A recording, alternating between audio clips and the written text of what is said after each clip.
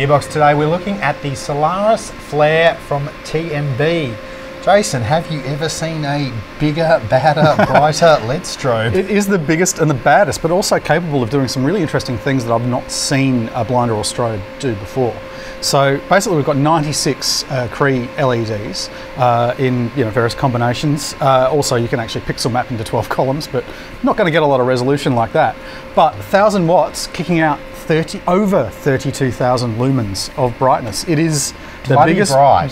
baddest that I've ever... It's the only way to put it. It is bloody bright. It really, really is. But there's some really interesting stuff you can do with this. Like it can do 2 million colors, and you can have a wash in the background and then sort of strobe over the top of it, which is really hard to describe because I've not really seen that done before. I'm going to just turn it around because you're out of the field at the moment. Yeah, there you go.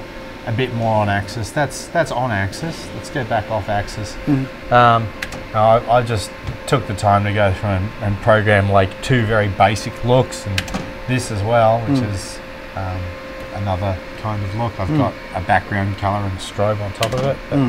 But, I think the fact that you can hear the cooling fans ramping up and down in response to the strobe pulsing is indicative of how much power this thing's getting through. How much power does it use? 1,000 watts. 1,000 watts. That's quite a lot for something that's made out of LEDs. Yeah, I think it's very telling that it's an LED fixture chewing up that much, but that's probably also why there's no power con loop through. Yeah, that would explain it for sure. Look, basic OLED display from the looks of it, navigation buttons. You can run it in a variety of different control modes, whether it's RGB or RGBW, and you can have just single block over the whole thing, or you can have 2 columns of 6 rows of 8 diodes. Yes, that's right. Well done. Yes, that was very hard to remember.